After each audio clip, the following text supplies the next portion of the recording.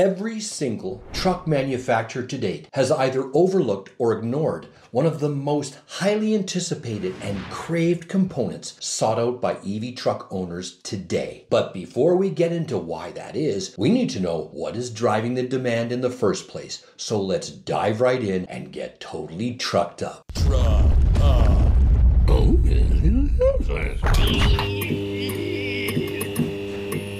There are several leading add-ons that almost every electric truck owner has considered. In fact, not only have they considered them, they've put down a huge amount of money to reserve these concepts, even resorting to projects to work around the problem. We'll start with the Cybertruck. On November 22nd of 2019, only 2 days after the Cybertruck reveal, Elon Musk tweeted a response regarding one of the biggest questions coming up about the anticipated Cybertruck release, and that was, will it have solar panels available to charge itself up? Musk responded that in fact, yes, they would incorporate solar cells into the retracting vault, adding a minimum of 15 miles of free range, saying that Tesla would also look at extendable options to increase that to 40 miles or more. Although that proved to be one among 10 other broken Cybertruck promises, check out that video right here. The demand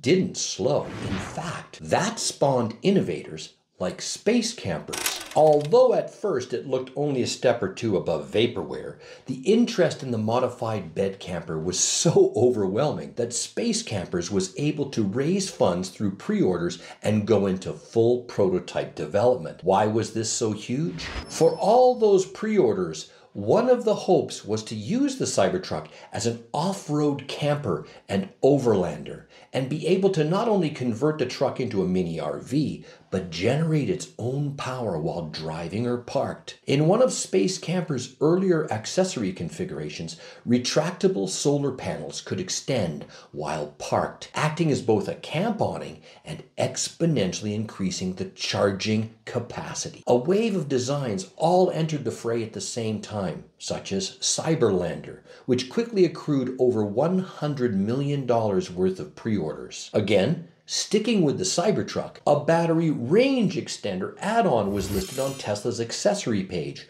with the launch of the first production vehicles, but it was implied that this was not some add-on you could buy after purchase. It had to be installed at the factory. This was recently confirmed by Tesla. But why not simply purchase it and plug and go? Well, that was the first indication that manufacturers weren't willing to do what consumers wanted for their newly acquired EV trucks. Then came other amazing ideas that looked at methods of generating power all the time. Enter the most innovative of all vehicles, Aptera. This took the idea of solar-powered transportation to a whole new level, generating more than enough solar energy in a day to power most people's daily commutes. Can you imagine? I mean, wow. Never paying for any fuel again, either fossil fuel based or energy grid related. That gets me so excited I could do a solar EV guppy mobile dance. Anyway, this three-wheeled alien tech is rapidly approaching production and solved one major problem in that it charges directly from an external source of energy, both while driving and parked. But there's more coming to market for the traditional EV truck to accomplish something similar. I have to mention at this point that producing this kind of content and doing all this single-handedly, as I thoroughly enthusiastically do, it still requires a lot of resources. And I need your help to do these types of videos and be able to pull off my most ambitious plan to date, to drive clear across Canada, the second largest landmass country, and bring you all the information you hope to have about traveling near and far with an EV truck. If you can spare a small donation to help me buy equipment or pay for campsites Every penny will go right back into these videos and this channel. However, if you can't, I deeply thank you if you can click that like, subscribe, and bell notification icon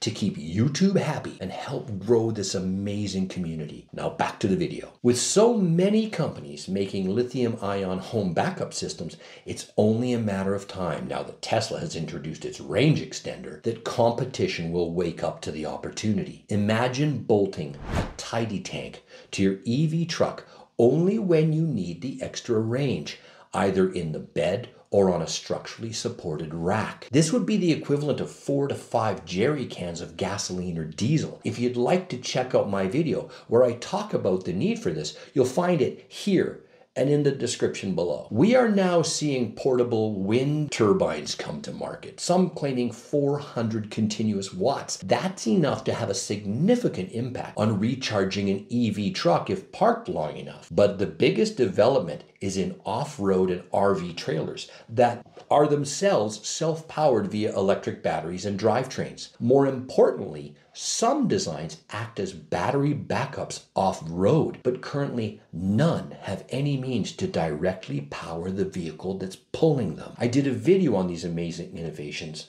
right up here. Basically, none of this will work in any existing electric truck, and that's because of this. Not a single one, not one of them has a power auxiliary port. As we know, there's been a lot of fuss over the CCS and NACS plugs in our EV trucks and how that is being worked out. But we can't run a cord, that plugs into one of these damn things while we're driving. With so many options and innovations made possible, if such an addition were put in, it seems ridiculous that no truck manufacturer has introduced it. It seems foolish to only have one source of input for power, especially for a utilitarian vehicle like a truck or a van. However, I do expect we will soon see a standardized auxiliary input whereby consumers like you and I can purchase aftermarket campers, solar racks, battery backup packs, or portable power generation systems. If you like this video, please share it with your trucked up friends and let's keep this channel growing. Again, thanks for watching.